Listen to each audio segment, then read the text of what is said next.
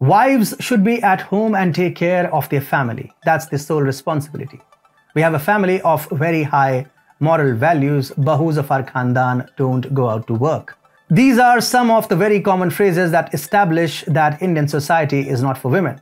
A girl cannot grow into her ambitions and will be subdued by the male members of the society of the family. India, of course, is a patriarchal society where married women are forced to live behind ghungats for the entire life.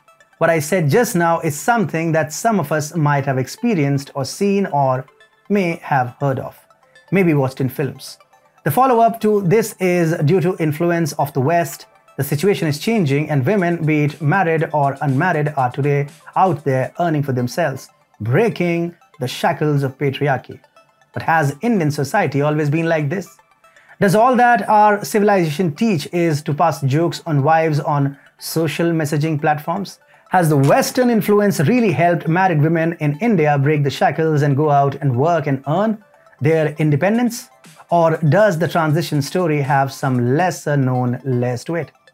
Hi and welcome to TFIPost. I'm your host Atul Mishra. If you're watching us on YouTube, please subscribe and press the bell icon to get all the latest updates. If you're watching us on Facebook, consider liking the post and sharing and subscribing to the page. Let's begin with the video report. In contrast to the popularized theory of patriarchal India, the position of girls, women, wives was always acknowledged in Sanatani Hindu society. They were always given the due respect they deserved. Young girls were educated. They gained knowledge on everything from Arthashastra to Shastra Vidya. They were also provided with military training, the reason why many Hindu wives went to war with their husbands and some even fought without them. These young women had exclusive right to select their own consorts, which was known as Swayamvar, and the concept of dowry didn't even exist. These well-educated girls became wives and not only nurtured families but also governed states. And it was not limited to this. The wives held the responsibility of mentoring. They used to guide men on religious and social questions. The wives in ancient Indian societies also had a crucial role to play in the decision-making process. Stay as I present some quotes to you.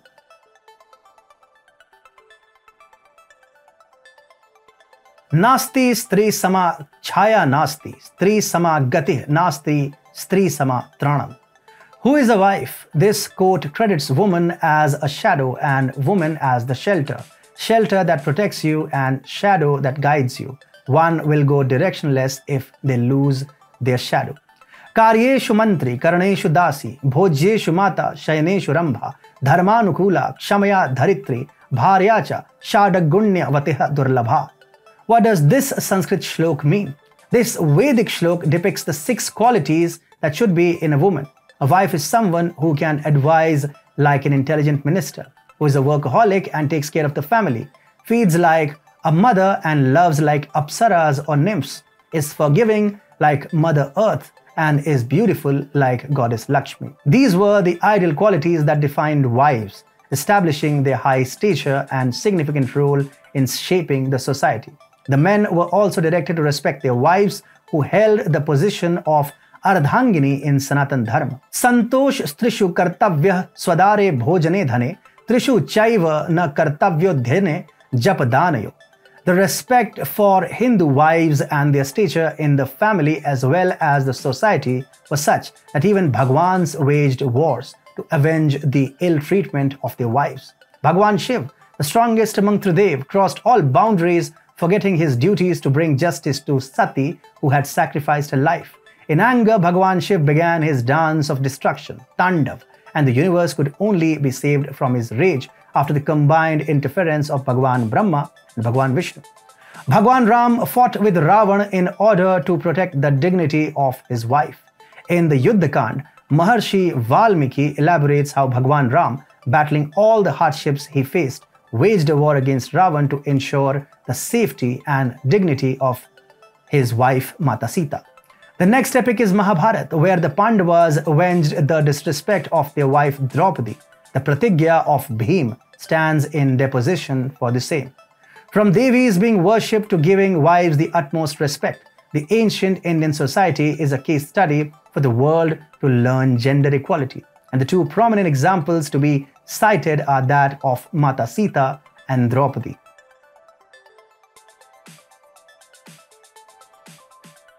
Have you heard the chants in a Hindu mandir? We call for Bolo Siyawar Ramachandra Ki Jai. This chant is enough to explain the stature of wives in the Sanatana Dharma. Maharshi Valmiki says in his magnum opus Ramayana, Tatah sa prayato vriddho vasishto brahmanah sah Raman ratnamayo pithe sah sitam naya veshayat. This translates to, the elderly Vasishtha with diligence along with other Brahmins on his side prevailed upon Sri Ram duly to occupy along with Sita on a seat made of precious stones. Through this, he asks Maryada Purushottam Sri Ram to take the chair of Ayodhya along with Mata Sita. This clearly signifies that wives enjoyed equal stay in governing the state. This is why the wives were called Vamangini or Ardhangini or Sahdharmini. Wives were not who followed the orders of the male members or husbands. Rather, in Sanatana Dharma, they were Sahyogini or Sahakarmini who shared an equal part in all actions performed by her partner. Vishapala, mentioned in Rigveda, is a well-known warrior. She is known for fighting with one natural and one artificial leg. Similarly, Kaikeyi, one of the mothers of the four celebrated brothers in Ramayana, fought shoulder to shoulder with Raja Dasrath, her husband. There are several other such stories present in our culture. Recent history has witnessed warrior queens like Rani Lakshmibai and Ahilyabai Holkar as the prominent examples.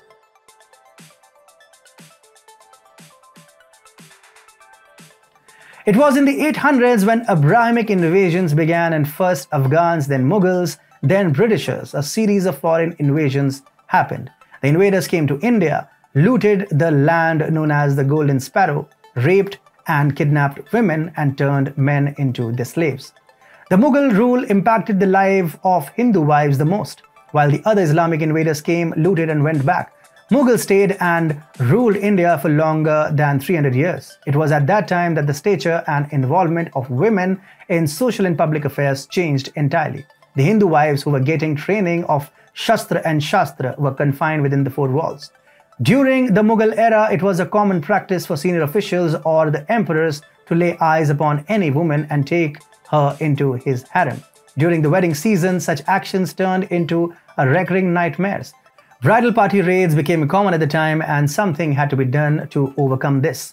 So to protect the daughters and wives, two major changes were implemented. First, marriages were now organized in wee hours instead of daytime. And second, the concept of parda or ghungat was adopted to seclude and veil women from the lustful eyes of the Mughals. With attire, the treatment of women also changed. The Mughals were defeated by the British, but ghungat and seclusion of women became a norm. This drastically diminished the stature of wives. This was a time when objectification of women became normal.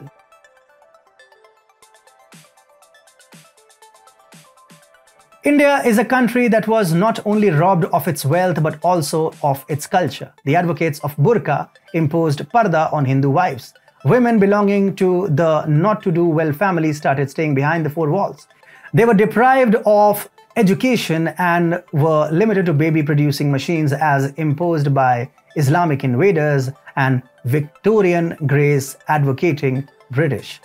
Similar things continued in British India as well as independent India till, say, 1980s. However, with independence began the debate of regaining our lost glory.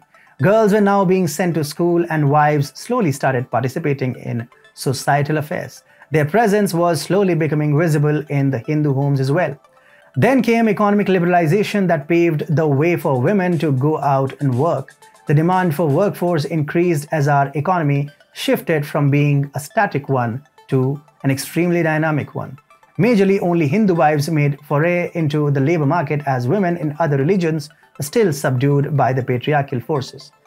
The generation of 1980s and 1990s is the most aspirational generation, who are currently sitting at directorial level ventures around the globe. The Hindu wives who fought wars were now part of the workforces, earning livelihood and complementing other earning members of the family. The stature of Hindu wives and mothers again grew with education and exposure, and they were once again the part of the decision-making body.